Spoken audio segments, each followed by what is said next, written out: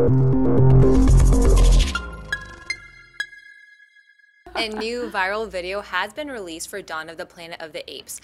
The video chronicles the outbreak of the devastating simian flu and brings us a couple years into the future, where the few remaining are majorly struggling to survive with very little hope in sight.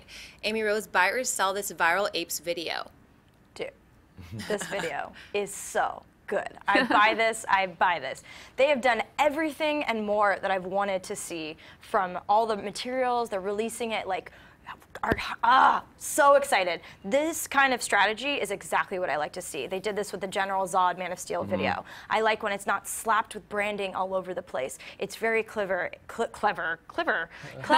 It's catching us up to speed about, you know, the events where we're going to jump into the story. And it was creepy and just like so set up so brilliantly well. I'm so excited for this movie. Apes on Horses is reason enough, but there's so much other epicness going on. So yeah, I just think this looks perfection. This has definitely quickly become one of my most anticipated films of the year, and I thought this was perfection in a video. What do you think, Mary? Yeah, I've been excited for Apes since Rise came out. I've been excited for the sequel because I love that movie. I think Andy Serkis plays Caesar beautifully, and I'm a huge animal rights activist. I'm an animal lover, so I always rooted for Caesar. The thing I love about this particular teaser, viral video, whatever you want to call it, is that for the first time, it really drives home the simian flu and what devastation it wreaks on humanity. So I'm here, this animal lover that always rooted for Caesar, that's sort of like, oh wait, but I'm human. So it creates this tension, and I love that about this little teaser thing. I also love the fact that out of everything that's come out so far, this is the thing that bridges the gap between 1 and 2. This is the thing that tells us exactly what's been going on since we last checked in on Caesar and his homies. You know, now it's like, okay, so they're pretty much ruling the roost. And every time I see Caesar with the makeup, I get chills. So what I was saying before. Do you cry though? I did. Okay, good. This teaser made me get shivers and cry. So I was like, yes, I am on board. Buy this. I mean, anytime I get a chance to do it, Apes on Horses, Apes on Horses. This is my most anticipated movie this summer. It has been since it was announced. What I hope I loved the video. I mean, same things you guys just said, so I don't want to go over that again. But what I hope that they do is that they put some of this in the film, because not everybody's watching these videos. People are just going to see the movies. So I hope that they do explain a lot of it, because you're going to have to get caught up. Like, why is this? It's 8 years later, and Gary Oldman says it in the trailers. It's been 4 years fighting the disease, 4 years fighting each other.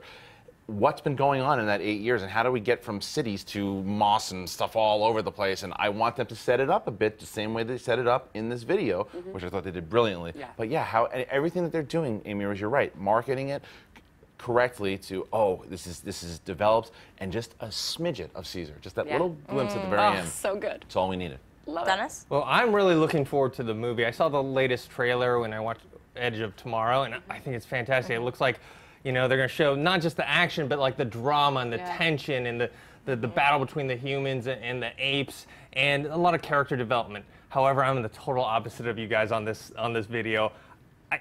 Conceptually, I think it's great, but I think execution-wise, I think it's not very good. It's like a bunch of stock footage, stock pics, you know, some news clips. They threw it all together.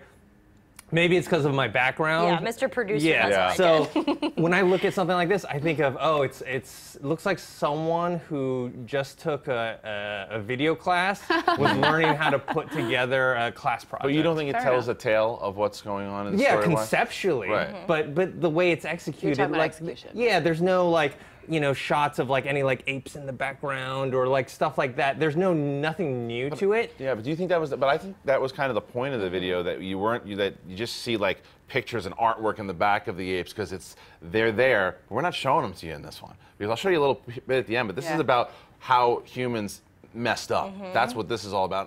In the production scale, that's not my brain, so I can understand if you're looking at it to where that would bother you. But I do think that everything that they put together, I like that we didn't see the apes until the very end. And the graffiti of the ape at the end. The gun. See, that was the only part for me that worked. You're like, oh my God, I literally got I'm chills as well. And the blood. cast, Gary Oldman, anything, but Carrie Russell. I'm so happy. Like, Waitress, there's so many amazing projects she's done, and I love that Matt Reeves worked on Felicity with her. Yeah. So finally, like, she's getting more screen time. And so, Jason. Jason Clarke. Yeah. He's awesome. Their troupe is so awesome. Yeah.